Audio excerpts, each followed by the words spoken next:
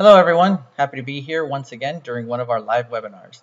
This time for our tips and tricks series where we share little insights on automating your NetOps with NetBrain. I'm Claudio Pillay, your host and Senior Content Manager. Today acts as a sort of companion piece to our Pain Point series webinar from 2 weeks ago, and as such, we'll dive into the world of security once again. This time it's all about compliance with industry standards and regulations. Why security compliance? Because it keeps us up at night, sometimes literally, when having to contain a security breach that's costing the organization millions. But the positives of security compliance can't be ignored either. First and foremost, security compliance keeps company data secure and away from the wrong hands. It also avoids penalties and fines from regulators and shields us from legal liabilities. It maintains our customers' trust in our ability to protect their interests and keep services running. And lastly, compliance with security standards and certifications puts us in a competitive position for new business. This goes back to customer trust, not just with existing clients, but potentially new ones as well who might not consider non-compliant vendors. How is security compliance achieved today? The hard way. Manual assessment of security procedures and implementations, device by device, line by line. So how can we do it with NetBrain? We do it by digitizing those security policies into our network intents, then replicating those intents across every device in the network. And then finally, letting NetBrain continuously monitor your network for compliance and alerting you to any violation of your security policy. In our last webinar about network security automation, best practices for hybrid networks, our expert George showed us just that, how to use intents to continuously audit your network for compliance with security best practices, like limiting remote access to our network equipment to just secure protocols like SSH. George also showed us the intent logic, and how to replicate one intent template across various devices on your network, easily scaling what once seemed like a daunting task into full automation in seconds. Now, during that webinar, we received some really great questions, including one about whether NetBrain can check for missing configuration commands on our network devices. Instead of comparing command syntax like transport input SSH versus transport input all, we instead check to see if commands like VRF internet are configured at all, to make sure internet traffic is always segmented from more sensitive traffic. I thought that would make a fantastic tips and tricks video, and so here we are. Today we're going to see how we can ensure implementation of common security standards and regulations using intents, going deep in the weeds and actually building those intents from scratch. You'll learn how to audit the network for any missing configurations using no-code automation, to digitize SME knowledge and leverage it for preventive operations. So let's go to today's scenario, where our security architect is prepping our organization for CMMC. CMMC stands for Cybersecurity Maturity Model Certification, and it helps the U.S. Department of Defense gauge how mature contractors' data security measures are. This is important as it determines who is eligible for crucial contracts. Again, IT security opens up new income streams and maintains the existing one. After looking at our current security protocols, our architect noticed that our organization doesn't audit for some commonly identified protocols that should never be enabled. Some of them are so old that they're no longer supported by newer hardware. Still, we must not take it for granted, and we must make sure they are disabled on all our network equipment. Our security architect identified 6 protocols that are currently unaccounted for in our audits. So he's had our network architects determine how those security measures would be implemented in configuration. Now it's up to our network operations team to build the automation that will assess the network for any of these security vulnerabilities. Let's take a look at a particularly crucial part of our network, our core backbone. We're going to use this map to build and test our intent automation, but ultimately, this new audit should run across our entire network. Alright, so let's get building. With this map open, let's go to the Intent Manager and click on New Intent to capture the design. Let's give it an appropriate name and then choose an appropriate seed device to build the intent off of. Right now, we're not building one standalone intent. We're building a template that can be replicated to check multiple devices on our network, so we only need to pick one device for now. If you see here, it's already populated with devices from the map, but we could have chosen any device from our network. Because this is a template, we'll want to choose a device that's representative of all the devices we want to run the intent on. And now, here is the magic of no-code intent automation. We're going to add a diagnosis. If you already know CLI, you know how to automate with NetBrain.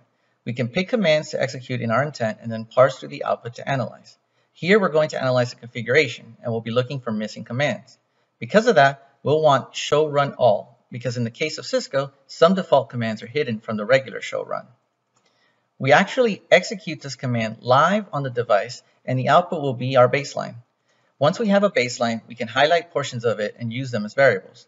Again, Because we are checking for missing commands, we'll want to use the entire config file as a variable. So we'll choose multi-line text as the variable type. We'll give this variable a name, something memorable. Then we get to highlighting the part of the baseline we want to parse through, which in this case is all of it. We'll click apply and then get to defining the diagnosis. We have multiple diagnoses to add to check for those 6 configuration commands, but we're going to add just the first one for now to test our logic. We click on add diagnosis and give it the name of the first command to check for. So we're doing HTTP server. The diagnosis is simple if-then logic. If the config file has the command, then the intent is fulfilled and we can call it a success. Knowing that, we'll choose the config variable we created to run the diagnosis logic against. We'll be looking for the command our architects identified to disable HTTP. We add the notes here and status code.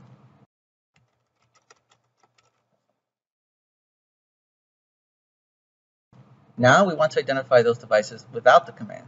So we do an else and give it the appropriate note and status code.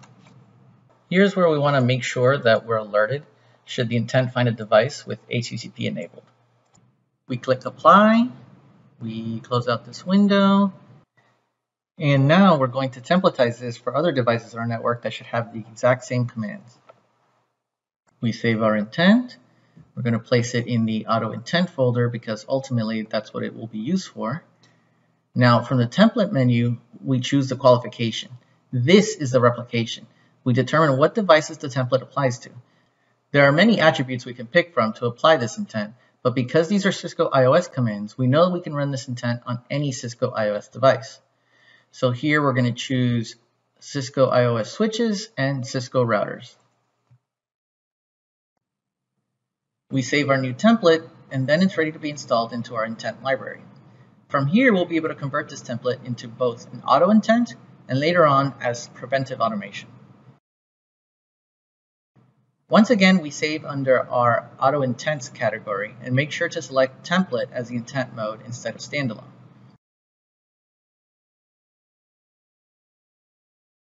Once installed, we can configure it as an auto intent with a quick check mark, and now it's ready to be decoded. Decoding will determine just how many devices we can run this intent on based on the qualifications we set earlier, i.e. Cisco iOS devices. Okay, our auto intent is ready, and what used to be a single intent now becomes 20, which is the total number of iOS devices we have on this network. Remember, we started from a map of only 6 devices and only chose 1 as the seed, and yet we are now able to transpose this one intent automation across our entire Cisco ecosystem. Let's go back to the map and test this intent out. Clicking the Intent tab from the map, we can search for the auto intent we just created. It displays all the eligible devices from this map it could run against, and essentially creates a new map intent that diagnoses every device on this map from just the one template. No scripts, no for loops, and no debugging. This is 100% no code. Now let's run it to see if it successfully identifies compliant and non-compliant devices. Here are the results, and it looks like we have 2 compliant and 4 non-compliant. We can see which from the output here, but we can also visualize the results in the map. We can see exactly which 4 devices are currently vulnerable. Now we know the logic works, so let's finish our intent with the rest of the diagnoses. We search for our template again, open, click edit, edit the diagnosis, and we continue adding more diagnoses to the same intent. We'll add the boot P server check next. This will follow the same logic that's been proven to work with HTTP server.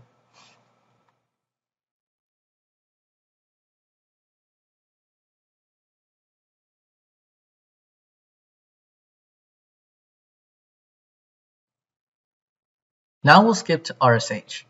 RSH and RCP will be a bit tricky because those protocols have been deprecated on newer versions of iOS, which means commands to either enable them or disable them are not accepted. But our security architect would really prefer we confirm it's not enabled on any device. So we're going to try a slightly different logic. It starts with the same if-then, where we check the configuration for the disable command and provide the appropriate diagnosis note.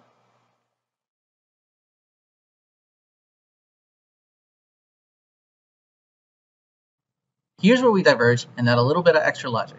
Instead of an else, we add an else if to check for the enable command. If RSH is allowed, we put the appropriate alerts as expected. Only after checking for both commands do we add an else. If the device has neither a disable nor enable command, then we know that it does not support the protocol and therefore it is compliant. The other three diagnoses have already been added to an already completed intent, which we will use to complete our audit.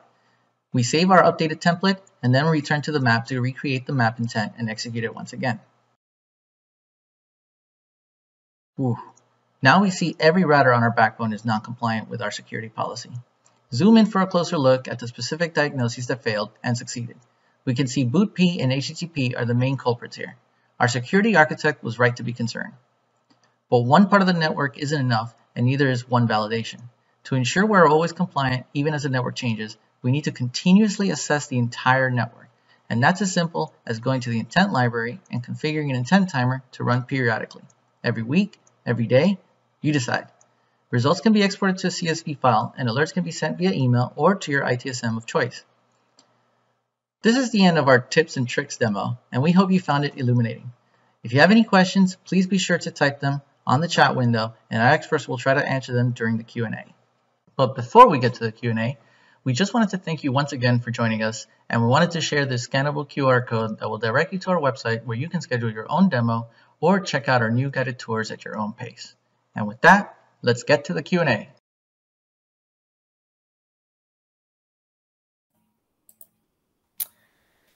For those of you who just joined a little later, you can input your questions in the chat window. So just giving a little moment here for any questions to come in.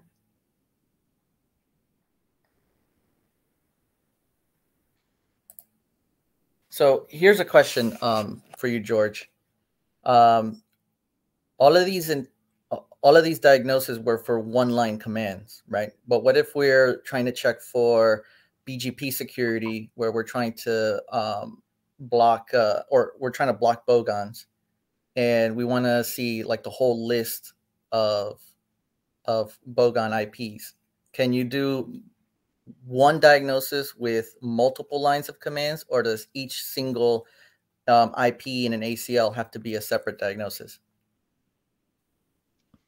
So that's a good question, Claudio. With NetBrain, you could do it either way. So if you're looking at a set of access control lists, you could look at the entire access control list, configure it, and then use logic around all of the ACLs rather than looking at each one on its own.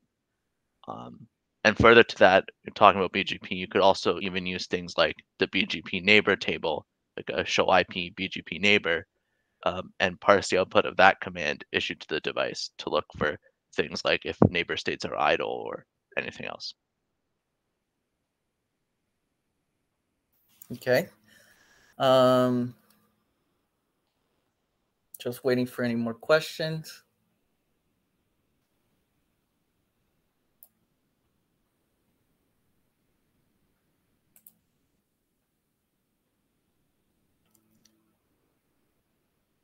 Okay, so here's a great question. We're getting a question about a customer with NetBrain, but it doesn't have an intent manager. Which version supports that? They currently have 8.02. Yeah, so network intent was introduced in NetBrain version 10. The intent manager itself is a feature that was added when we released version 11. So you would need to upgrade to at least version 10 to use network intents. And to do that, you can engage your account manager, and they can help you get all the information you need to upgrade. George, I know you're part of the technical team, but from a financial perspective, do you know if they have to pay for that upgrade? Yeah, so upgrades of NetBrain are included in your current subscription, so there would be no added financial cost to an upgrade. Awesome. Then we have another question come in. Can we set conditions which determine whether the intent continues running in the periodic run mode? So specifically to that, I don't believe you can with NetBrain. It's either going to run periodically or not. But we do have another feature called adaptive monitoring, whereby what you can do is set a precondition. So For example, if we're talking about BGP, you might not want to run any checks unless the BGP neighbor table changes on a device, right? So what you can do is set NetBrain to do a check just for that simple thing, right? Look at the table. Has that table changed? If that table does change, then I want to execute 2 or 3 network intents to get a detailed diagnosis of what's going on. Did someone make a configuration change that caused it to change? Did a neighbor go down? Things like that. But it would run once. So it's like an event-driven trigger. Right. Right.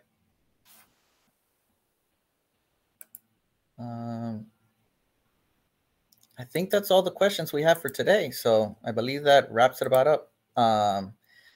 If you're hoping for more tips and tricks, join us next month. And until then, thank you and goodbye.